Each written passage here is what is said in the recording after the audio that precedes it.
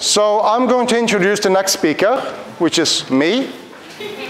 It's a good thing, being the conference organizer, you have these certain rights that, can make small changes to the program. And unfortunately, a good friend of mine, Paul Moore, he couldn't make it. But I'm going to do a very, well, I'm going to try to be quick on this one, and talk a little bit about keystroke dynamics.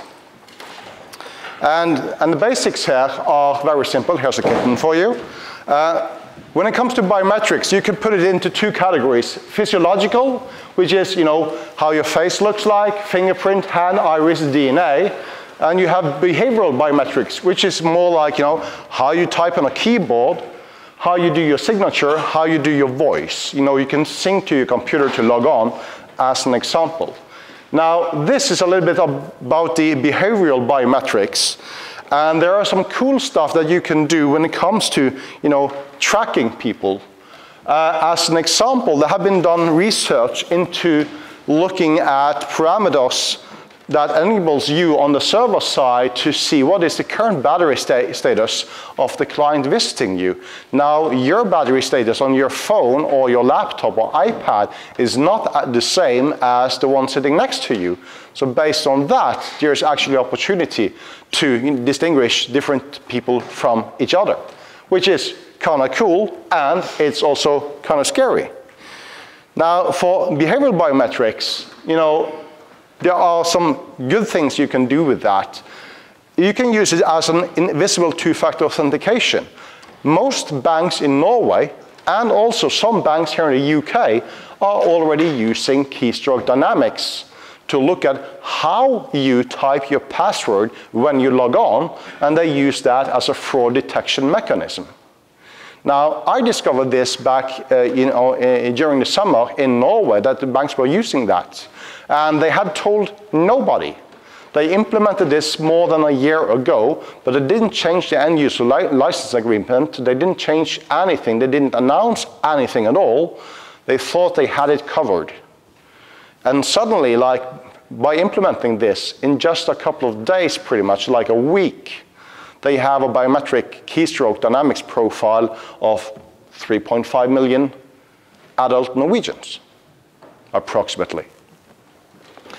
And it's also interesting because this doesn't, compared to using cookies in a browser, this actually identifies you as a human being and not the browser or your computer by itself. So it enables you to do lots of, well, again, cool stuff.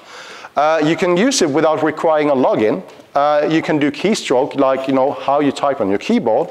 You can also look at mouse movements, and you can also look at, how you touch your screen. As far as I know in this area, and this is not my specialty, but I've been told that as soon as you have done 3, maybe 4 swipes across your phone, like looking at the picture gallery, those 3 or 4 strokes across the screen is sufficient to identify you from most other people, believe it or not. And you can also do the enrollment of this because, looking at your keystroke dynamics as an example, do require you to do a little bit of, typing. So you could either say that, but at sign up, you have to enter your password 10 times so we can build this profile of you, or they can just use 10 logins into the future to build a profile of you, assuming that it's the same person that are logging in each and every time, which is, well, hopefully for your bank account, it will be the same person logging in every time. But there are also some bad sides to this, and that's basically, well, the left column here.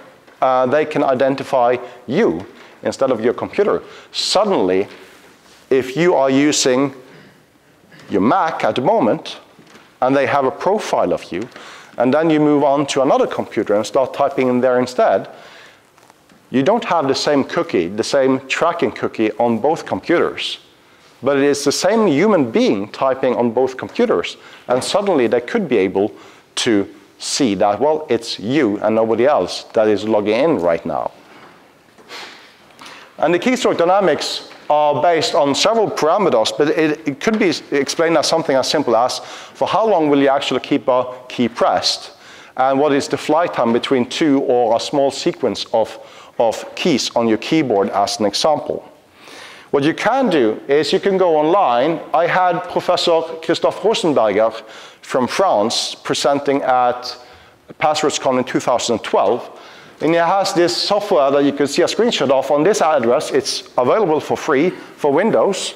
And basically, he collects input, time between two key pressures, time between one release and one pressure and one release, and time between two keys release. And those 4 parameters, you can play around with it. I've set a password as my password. You just type it in, and you will immediately see the results.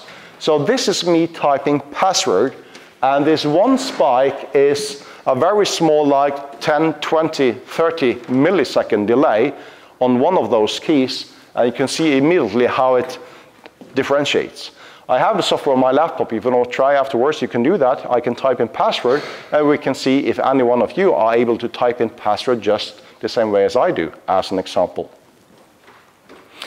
Now, when I came across this, I've been thinking, because I like to break stuff, so how can I break this? Or eventually, how can I break the fact that this can be used against me to track me? I do appreciate the anti-fraud detection systems that are being used with my bank, but I'm not quite sure if I like this for, as an example, advertising tracking, as an example. So one of the examples that I and Paul talked about is, well, people are using Tor. People are using the Tor browser to stay anonymous on the internet. And BehavioSec, which is one of the companies doing this kind of software, we were using them specifically to try to, break their solution. And basically we said, well, BehavioSec requires JavaScript to be run. So if you do allow JavaScript in your Tor browser, they can build a profile of you, and they will be able to recognize you on another computer running Tor, as an example, as long as you allow JavaScript. Now, if you're a bad guy and you don't want anyone to be able to recognize you, track you using Tor, suddenly this could be a potential way of being able to identify people. And in another case, if you're doing forensics, if you're working for the police, for any kind of government institution or whatever it is, and you're doing research online on the dark web, and you don't want to be tracked either, then this could also be a potential problem. But again, BehavioSec uses JavaScript, so if you disable that, you're pretty well off. The advertising example is something as simple as you go online to an electronics store and you're looking for a new vacuum cleaner. You have never been to this site before, you have no cookies from them, nothing.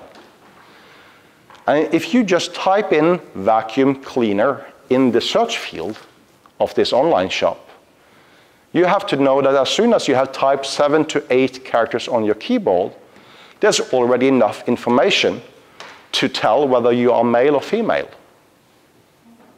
So you type in vacuum cleaner, and they know, well, it's a man looking for vacuum cleaner, so you will get the blue one or the black one on top. And if you're female, you will be presented with all the colors available. Not going to say any specific colors, I'm afraid of it. I learned my lesson. So it's kind of fascinating. So basically, what I did, I've been thinking about this since like 2012 and before that.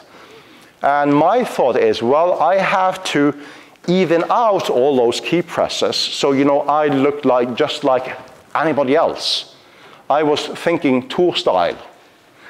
But then I had several talks with Paul in the late evening on Skype, one of the things that we do. And I told him about this idea, and I said, well, we could, even out all the keystrokes, so all the keystrokes looks the same, or we could eventually also maybe do randomness. But my idea was, let's just even out everything. And Paul said, well, but if all the keystrokes are coming in evenly, that's a sign that somebody is doing something, weird, and that again makes them, stand out from the crowd. So he said, let's add randomness. And then we have this company, BehavioSec, doing this stuff online. They have a demo site where you can try it out for free. And the first initial proof of concept plugin for Google Chrome that Paul created in like minutes was one line of JavaScript code, adding randomness to every keystroke going from the keyboard into the DOM of the browser. And suddenly the detection rate of behavior sec went from 99% to 0.01%. And that was one line proof of concept JavaScript code. So I said, well, you can't go to sleep now, Paul. I want a Chrome plugin. So here it is. It's called Keyboard Privacy. It's available for Google Chrome. It's for free. You can download it, and there's a button if you want to disallow it for separate services, like I do for my online bank. I actually want them to be able to do this tracking, so nobody else will be able to log into my bank account, as an example. For other sites, by default, this is running. So essentially, the default settings will, for each and every key press you do, it will insert a randomness of 0 to 50 milliseconds. And that's more than sufficient to completely break all the tracking that they are eventually doing to you. And trust me, myself and Paul, we were having lots of fun those late evenings back in end of July, like thinking that okay, so the biometrics guys have been working on this for like 10, 15 years at least. And here we are, like two guys, late in the evening on Skype, and Paul does one line in JavaScript code, and we have completely broken 15 years of research. Yay! Kind of fun, sorry guys. And today, because we promised people that we would do a Firefox plugin, that proved quite a bit more difficult than we thought. And we also thought, well, we went into full paranoid mode. So we thought, well, your operating system could be compromised. They could be doing this kind of tracking from your operating system. So Paul was actually going to be here today to present our very small USB hardware dongle that goes between your keyboard and your computer. That will do this for you. And Paul called me on Monday saying that, shit, we have a problem because this small dongle, it works. But it only works with UK keyboard layout. And there's some USB stuff that we need to figure out. So I'm kind of here to say, well, you can't buy it today. We were hoping that this would be, the greatest Christmas present for you ever that you could purchase from me today. But, well, we have the devices, and we are going to take pre-orders very soon for that. And paranoid friends, families, or anyone else that doesn't want to get tracked by Keystroke Dynamics, please give me a call. Find me on Twitter, email, and so on. And thank you.